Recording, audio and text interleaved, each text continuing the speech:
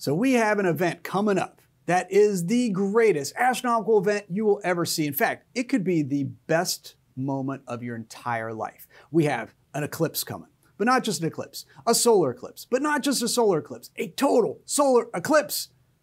This is the coolest thing you will ever see in your life. I am calling it the big one because in astronomy circles, this is like our Super Bowl. We get so excited about total solar eclipses. It is the best thing in the world and in the universe, and it's coming.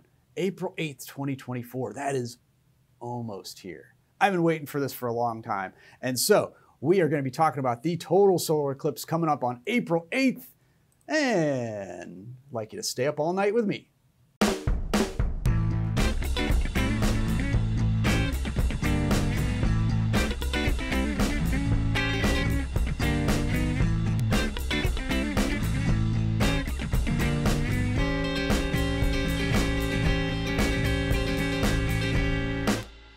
Well, welcome to All Night with Dean Regas. I'm your host, Dean Regas, and we are going to be exploring this event. And I know, I am like almost giddily excited about this thing. This is an eclipse that I've had circled on my calendar for decades.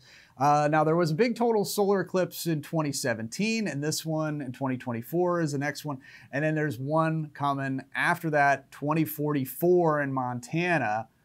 Yeah, I mean, that's 20 years. So this is why I have to encourage you. Whatever you do, April 8th, you have to be ready to see this total solar eclipse. It is going to be awesome. And so now we do have eclipses from time to time. We had one just back in October. This was called an annular solar eclipse, not a total solar eclipse. It was only part of the sun was blocked out. So it's like that picture up there where the moon is too far away from the sun to block out the entire thing. So you get this like ring of fire eclipse. And eclipse chasers want to get in the best places to view. And so there's kind of a narrow path where you can see this annular ring of fire eclipse. And I was looking at all the maps and places where to go, Oregon, Utah. I was like, nah, Roswell, New Mexico. That's where I want to be. I want to be there with all the aliens and the alien enthusiasts and the people with tinfoil hats on.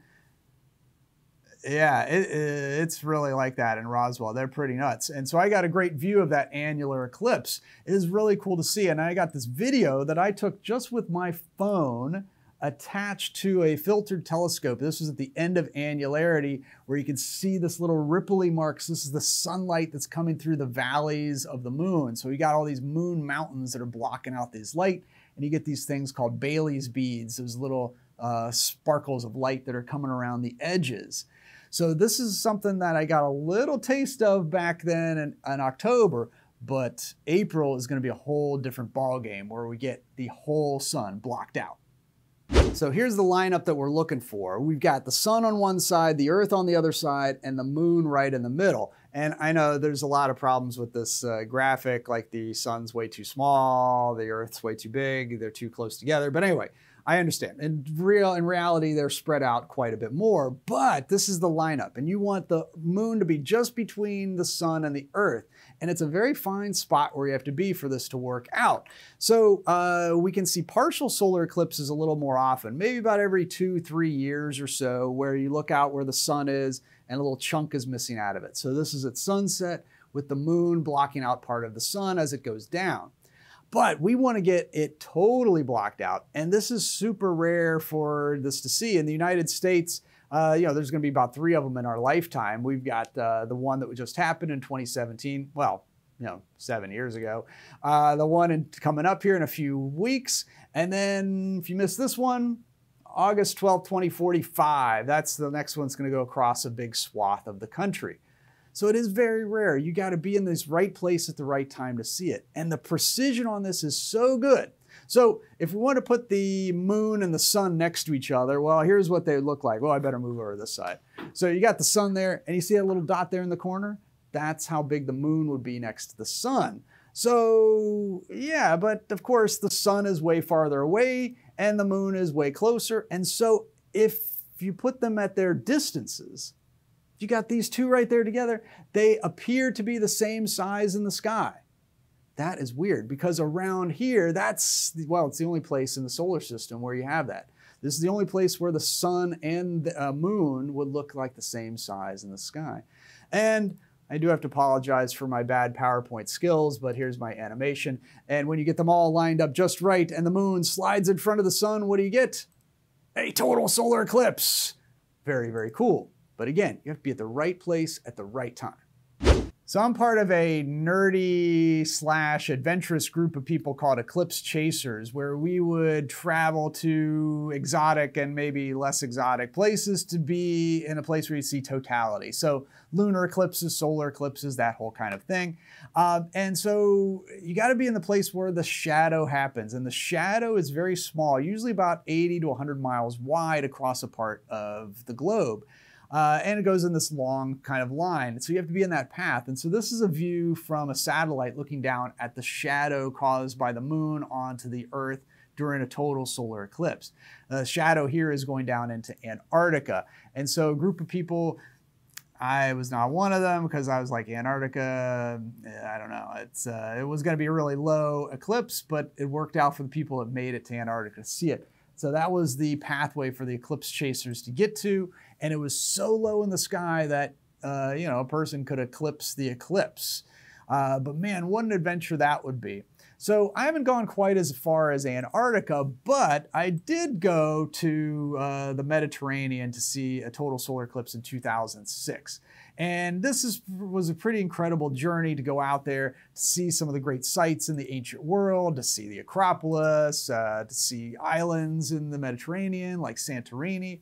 But then on eclipse day, we're on a boat. Everybody's got their glasses because you need those glasses to look at the partial stages of the solar eclipse. So you're kind of watching this stuff and waiting.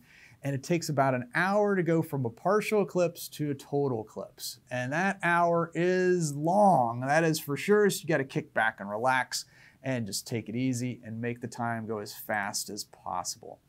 There's a couple ways you can look at this safely when you're looking at eclipses. So those glasses are a great way to do it.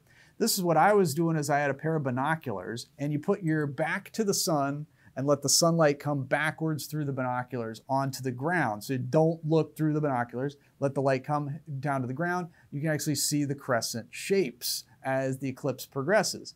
You can do this like with pinholes too, and even like leaves, the sunlight coming through the leaves would do that as well. So that is definitely something you can look for before the totality happens.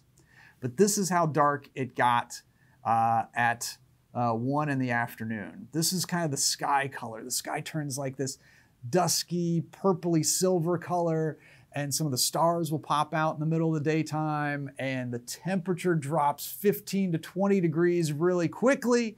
And so this is a video showing, well, what's happening. And this was a video taken at that eclipse trip, and I'll play it here. And basically what we're seeing here is we have our guest, I guess our celebrity guest is on the PA system. His name is David Levy. He was a big time astronomer, and he was like the celebrity play-by-play guest giving the talk about the eclipse. And so he's giving you instructions, telling you to look for the shadow coming in on the waves, because you can actually see the shadow of the moon coming at you. And then when it's time, you look up at the sun without your glasses, and it gets so dim that the stars pop out and the people go crazy.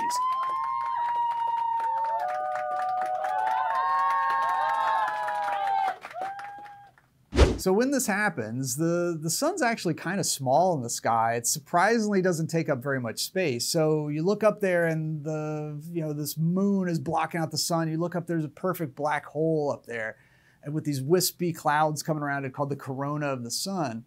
Now, one of the big things that I have to stress to you all is if this is your first total solar eclipse you're going to see in April, don't bother taking pictures of it. I got this advice to me when I went to this eclipse because this was my first total solar eclipse. And some of the astronomers, I thought they were a little arrogant. They're like, hey, Dean, don't even bother taking a picture of the eclipse. And I was like, well, why? It's like, well, because number one, it's fast. You don't want to waste a second looking at your phone, looking at your camera, taking pictures. And number two, any picture you're going to take is going to be way worse than the picture I'm going to take. I was like, ooh, all right, attitude here. And they're right, because this is the pictures that they took. compared to the picture that I was going to take, which was going to stink. So they got to share all these pictures. So let other people take pictures because you want to soak in every single second while you can take it in with your eyes, because that is the best part. You don't really need a telescope. You don't really need binoculars. You just take in the whole situation. And then you get the pictures from the other people that were wasting their time taking pictures. So this is a picture called the diamond ring. It's the last bit of sunlight coming around the moon, and that's when it plunges into darkness there. Once that last little bit is gone, that's when you can actually look at the sun safely without any glasses or anything. And the corona comes on out, and each eclipse has its own different shape to the corona. This is caused by the magnetic field around the sun. And this is the only time where you can see the corona with the naked eye. And this lasted in the Mediterranean, this lasted about 3 minutes and 53 seconds.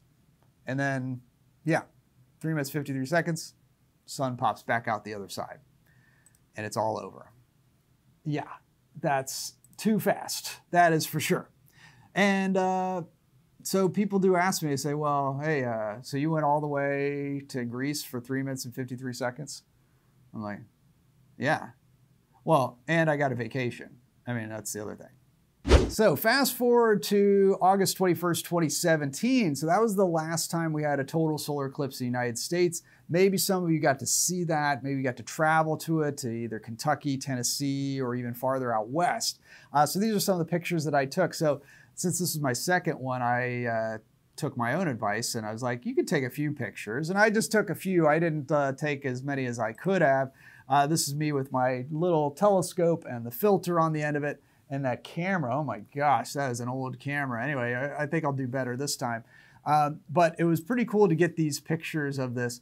But like I said, if it's your first one, don't worry about pictures. Just take a couple handheld ones. But otherwise, it's going to be very quick, because the path that it's going to go on here in the United States this time on April 8th is going to go from Texas through Arkansas, Missouri, Illinois, Indiana, Ohio, New York, and up through the Northeast.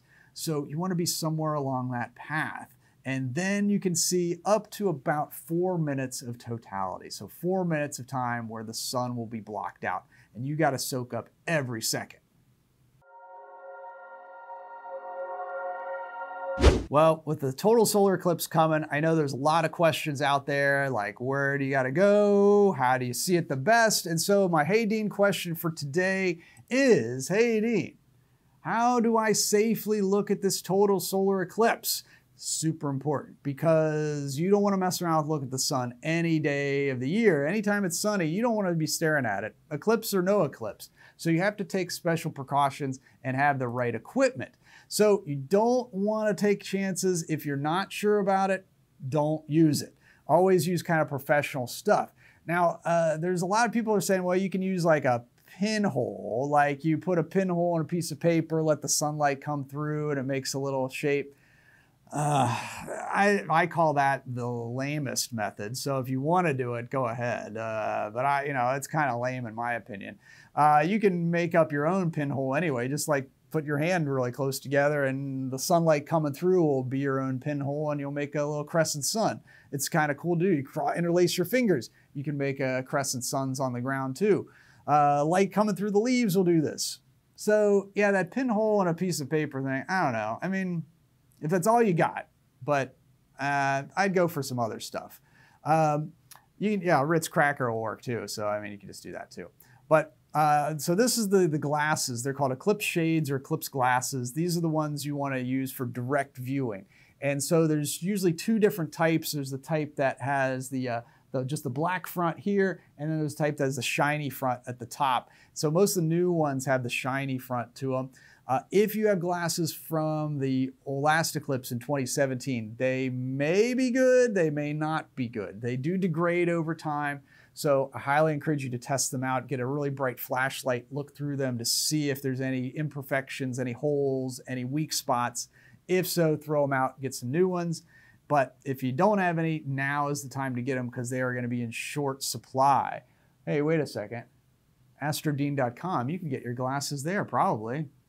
It's my website. Yeah, you could probably get them there.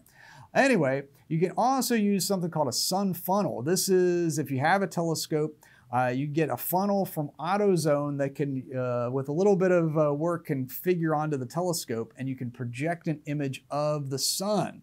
I'm going to put a link to the comments about where you can get information on how to build one of these if you have your own telescope. This is like one of my favorite ways to look at the sun safely. It is really cool, called a sun funnel. Then you can also get solar filters that go on the end of telescopes or cameras. These are going to be harder to get right now, that's for sure, because they're probably all sold out. But if you have one, or if you know where to get one, you just put it on the front of the telescope to block out the light before the sun gets in the telescope. That's really important. Any filter that's on the back of the telescope, super dangerous. Put it on the front before the light gets in it. You can also take pictures. You can put a filter on the front of your camera. You could get a big filter on the front of your giant camera, the big welder's mask. Yeah, it looks pretty sweet setup, but the pictures weren't that great. But you can do that with your cameras too. Put a filter on the front of it and take pictures directly. And you got the filtered scope. It's good to get a mount. So that video that I took of the eclipse in Roswell, this is the mount that I was using. I just put my phone in there, attached it to the telescope where the eyepiece is, and you can do pictures, video, you can adjust things, you can do stop motion, slow motion, all that kind of stuff. Highly encourage it. These mounts are pretty cool, and they work really great with telescopes or binoculars. So thanks for tuning in to All Night with Dean Regas. I hope you enjoyed a little learning more about the solar eclipse that's coming when? Yeah, April 8, 2024. I'm gonna have some more information in the comments with links to maps of where you gotta be, when you gotta be, all that kind of stuff. So check that out in the comments. And if you like the show, make sure to like, subscribe, and share with other people, because this is going to be huge. This is like going to be the event of the year. Well, you know, in my circles. So definitely get out there on April 8th. Oh, by the way, this is a work day too. It's a Monday. Put in your notice now. Get out of work now. Put it in there. I also have a link in the comments where you can have an astronomer note that gets you out of work that I wrote. It doesn't work very well, but you can try it anyway. Look for that. But definitely, you want to get off of work April 8th. Be free. Go out to totality. Don't stay in cities. Get out to places where you can see this really, really good. So I hope you had a good time with this. And I hope you get out there on April 8th and have clear skies. And thanks for staying up all night with me.